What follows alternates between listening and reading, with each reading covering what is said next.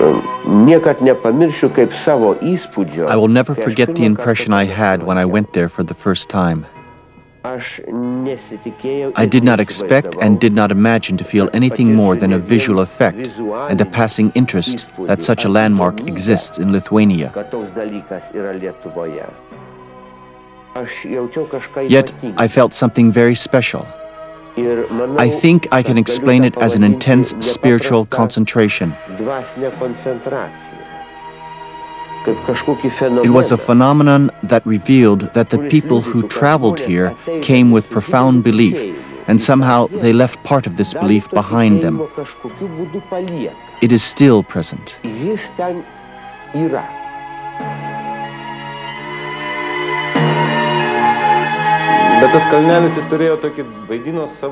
The small hill was of great significance. It was a symbol of the Lithuanian spirit. Meanwhile, what was Lithuania? Lithuania was considered to be one of the Soviet Union's provinces, one of the republics.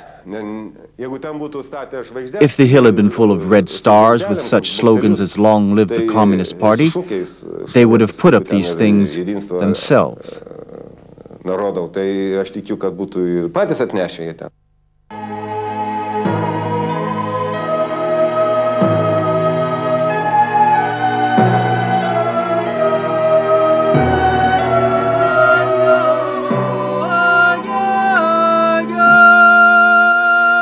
On the southeast corner of the Baltic coast, the seagoing traveler discovers a low-lying land, Lithuania. Country of 1,000 lakes, meandering rivers, primeval forests, old villages. The severe yet mystical beauty of its landscapes conjures an echo of ancient times. Historically, Lithuania traded throughout the world Baltic gold, amber, a symbol of happiness. Over the past 200 years, however, this wealth has not seemed to bring the happiness promised.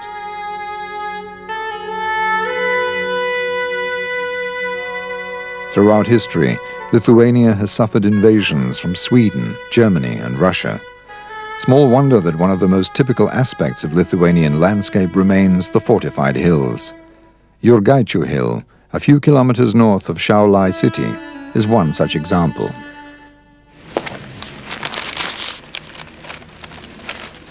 According to historians, the mound was also used since pagan times as a place of worship.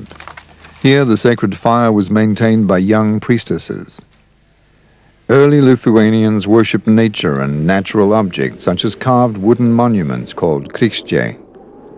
With the arrival of Christianity in 1251, they were replaced by crosses, henceforth placed at crossroads and throughout the countryside. Since then, Lithuania, the last country of Europe to be baptized, has been called the Land of Crosses.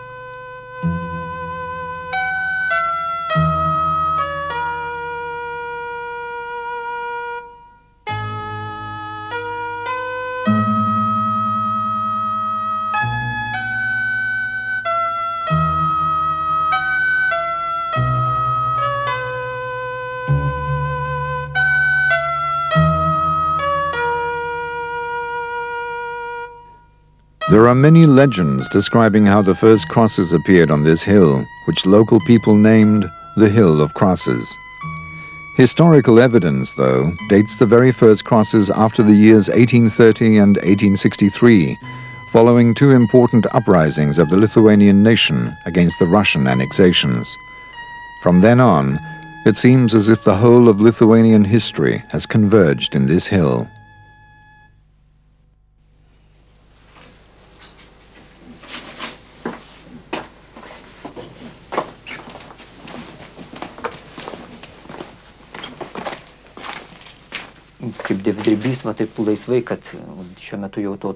I am now a folk artist. I have gained recognition. In those days, however, I fully realized that they could come and arrest or punish me at any time. I felt that I was being pressured. Some of my works were not admitted to official exhibitions. They would say that my artistic themes were not suitable. I didn't do what I was supposed to do. But the nation needed a cross carver. It was a form of resistance against the occupation.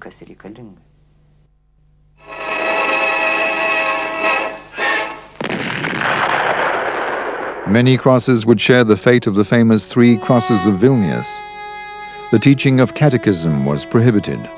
Most churches and all monasteries were closed or turned into warehouses.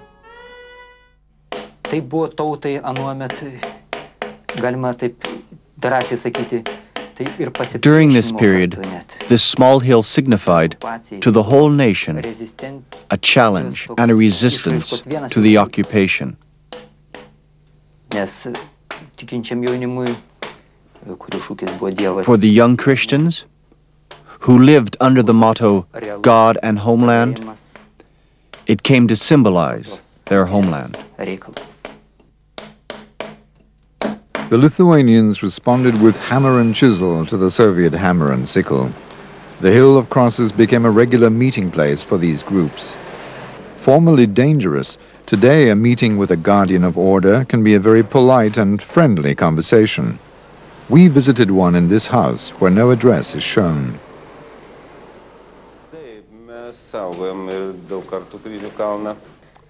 Yes, we patrolled the Hill of Crosses. However, we never fully realized the reasons behind it. We were on patrol, but we did not direct the action. We executed orders.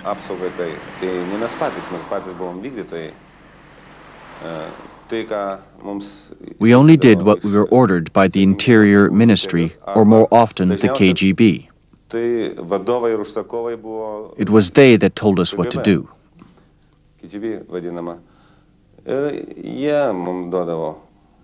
Reactionary tactics intensified in the last 5 years of Brezhnev's rule.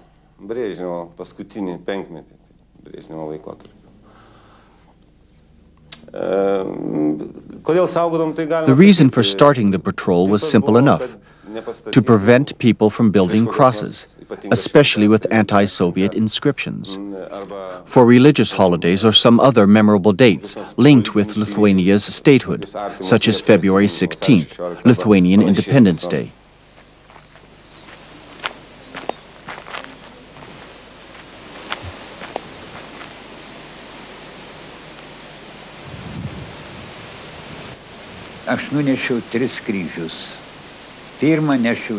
I carried 3 crosses.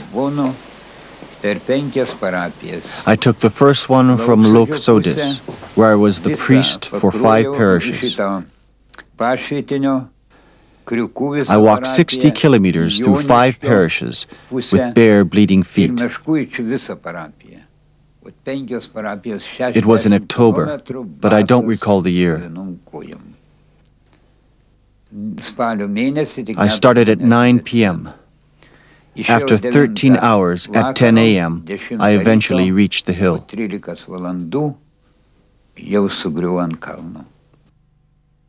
I had this intention, as a priest and a believer, to ask for God's help so that our friends would leave, and my homeland would be free.